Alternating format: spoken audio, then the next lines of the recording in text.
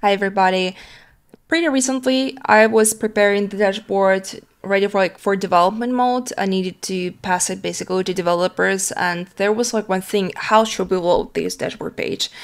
Because the problem with this dashboard page is that it has a couple of modules that load pretty fast, up to 3 seconds, but 2-3 blocks that are loading up to 10-15 seconds. And obviously, just loading the whole page up to 10-15 seconds isn't nice, so I had an idea how I wanted this page to be loaded, but obviously explaining it was really hard, so I just made a prototype how I think it should load. And then I was connecting with my friend, she's also a designer, and she was like, hey, how did you do it? And I thought, let's make a quick video. So let's take a look at how these dashboards is looking like and what is the expected results by the end of this video. So let's just go straight to it. This is the dashboard. This model here and this model here, they will load up to 10-15 seconds, but the rest is loading up up to 3 seconds. And this is what you will have by the end of this video if you follow along. You will create this nice shimmer that will go twice for these first 3 seconds to load the first content. And then we will create this smart animated progress bar to load up the rest of the content. So this will be our final destination. And right now we will try to think about this skeleton. To do this skeleton correctly, we will mimic these cards here and then these cards here. Let's actually drop and start doing rectangles to imitate these cards. We will try to mimic them as close as possible. So we have 408 for the width and 124 for height. And I think we have round corners for 8, yes. And also I will actually duplicate the color here. I think we'll have to actually go a little bit darker for the skeleton. Let's go like that. Okay. So for here, we need 2 cards to replace, and then we have this model here. But actually, for now, we won't work with this model in this way. You will see it later. We will right now create the most simple skeleton possible, just like that. And we will create the skeleton for this part too. So I just will copy it here, and we will start applying things. Fill here is just white, pretty simple. However, let me remember. Actually, we need to make it gray again. I think we'll have to change the backgrounds. Yes, you will see just in a second. Since I want to do shimmer and I want these 2 parts basically look the same, I think what I will do is that I will make the page layout for the loading very simple, and we will do same for these lower items. Again, just using the same rectangle basically. Now we have our skeleton, but how will we create this shimmer animation? Okay, we need to start grouping these things using the union selection. And same, actually, let me ungroup that quickly too, and we will unite those 2. Just select all the rectangles you just created and basically union selection. Okay, now we have this union selection, this union selection. Why I'm doing this is because we'll have shimmer going through the left side and through the right side, basically load at the same time. We will create the shimmer itself. Let's create just a rectangle. I will select with around 150. I will have it white. Let's call it shimmer. And I see that it doesn't belong to the... Okay, now it belongs to the page because I wasn't seeing the lines. There it belongs. We'll add effects, as you can see, but we'll go to the layer blur. Since I have with 150, I think I will do the same. I think I will go with 100 for the shimmer. So now we created our shimmer basically. I like to have them around 15 degrees going basically from left to right. You obviously can make it even 30, I think, which may look nice, but for now I'll just stick with the 15.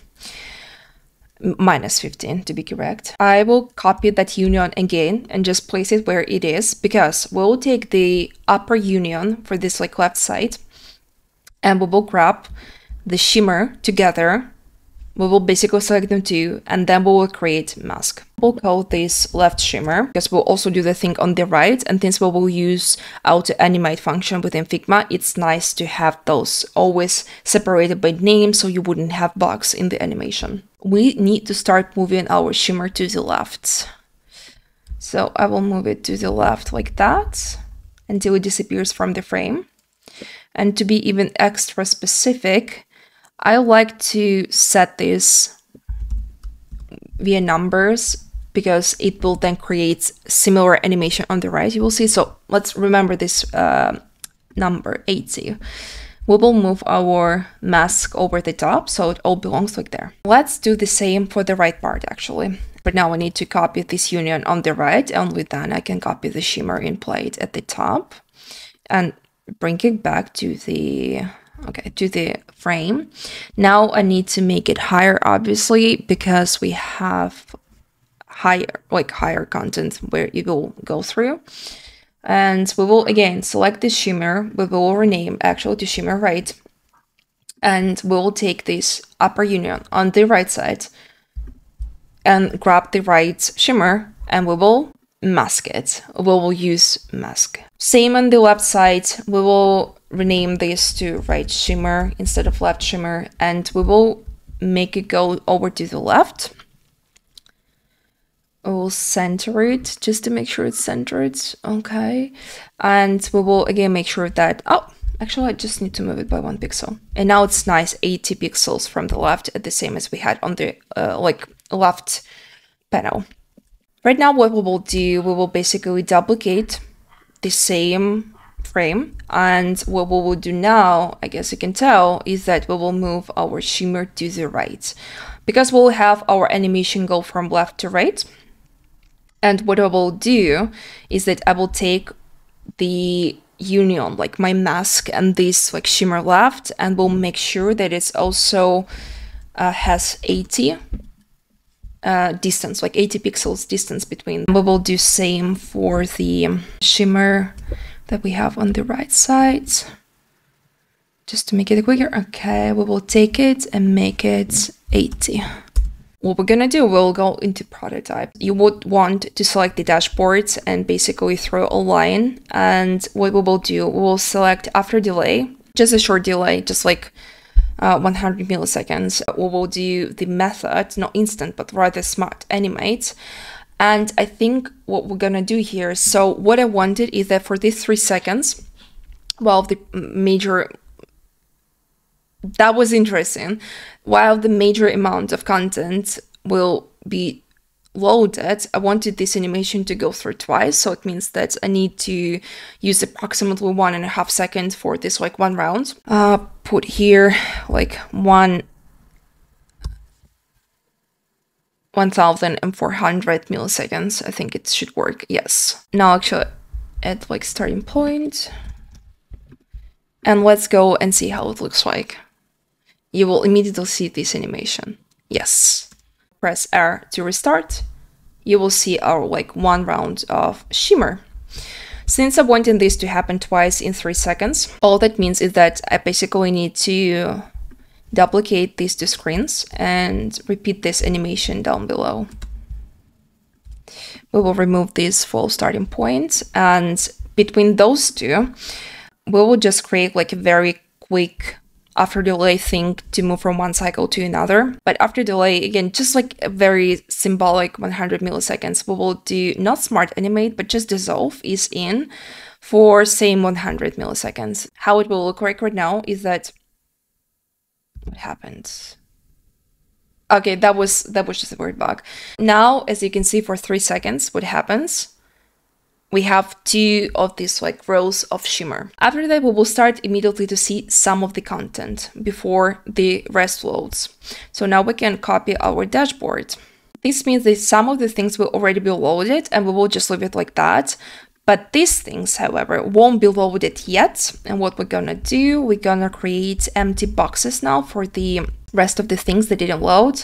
We have our box. Oh, actually, wait for a second. For this part, I think we might actually start using frames, not the shapes, but we can just go and stick with the good old frame. Okay, fill container, we will have it cropped at 8, the same with the rest. And I will just call it block. Okay, because this is the thing that will be loading though. And for this part, these two cards are already loaded. However, this like block isn't yet. Basically, I'm gonna create the frame here as it was before. We'll add block.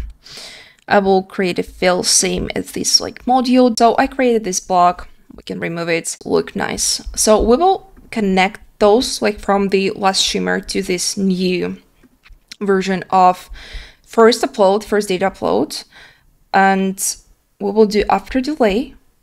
We will go to navigate to same. I don't know why I keep on clicking there, and we will do actually a very quick dissolve 100 milliseconds. This is how it look right now. We had 2 rounds of load, and now we have our load. However, I'm not sure what's like so slow. What? Oh yeah, okay, guys, sorry. I said it's going to be like 100. There was like 800. Right now it's supposed to look much smoother. Okay. We have first Shimmer, second Shimmer, and now we have the data loaded. But we still have these 2 containers left, right? And since I know that it will be loading up to like 10 seconds, 15 seconds, this is why we'll have to start using progress bar. Let's just go and start working on our progress bar. So we will just do that, progress bar left specifically, because we'll have also one on the right, and I just don't want them to be mixed up. It will be like 8 pixels height. I think we need to select any color for the base. I think this will work, right? Okay, this works. We'll have it 200 width. We will center it in the frame. And now all we need to do is to add basically the progress bar itself. Okay, we'll select the same round corner. We'll have it like with 16, and now we need to select some sort of primary color, and I think we'll select this one. Yes, okay. And this is like the indication left. Okay, now we have our progress bar, and we will just duplicate the same thing over to this module. We will separate it, we will separate it by name, and we will just center it inside this module. And this one's going to be called obviously right. What we're going to do right now is that we will copy these dashboards here. These already will have the fully filled in state. So all we have to do is just basically fill the progress like with this shape. We'll do the same on the right. Okay. And now to make the transition from the screen before that was not filled in progress bar, we'll still have to do is that after delay, like again, symbolic delay here, 100 milliseconds, and it will be smart animate is in, and we will take maximum like for 10 seconds. I know I put a lot of like numbers, zeros, but it will always default to maximum of 10 seconds. And this is will create the animation, but before we'll go right now see final result, we'll immediately just link the last board where we'll have all the things loaded. We will create again simple after delay, 100 milliseconds. We'll have 100 milliseconds is in, but it will be it dissolve, a very quick one. So let's see how it looks like. We'll restart. We have our first 2 shimmers. Now we'll see the first information that was loaded, and now you can see that these 2 modules, they're very nicely loading in the background, so our user can already interact with things on the page. And now we have everything done on the page really nicely. Let's just take a look at it again. We have our skeleton, then we have our first bits of information which you already can use, and the rest blocks that are loading, you know, the longest will take their time and they will be updated. But I think when you try to make sure that your design goes to developers, to development, so that you are able to communicate what you expect how the page to load, I mean, it's nice to explain it by words, but I think it's so simple to do right now. It took us like not that much time to basically recreate how we might expect the thing to load. And obviously, if you don't record video, it will be even quicker. It doesn't have to be like this complex. Thank you so much for watching. I hope that that was useful, and that you will be able right now to create these quick prototypes, basically to show how you think the system should load, especially when you work with these like very specific types of data that may be loading much longer than users will basically tolerate. Okay, I'm gonna see you soon in next videos. Bye bye.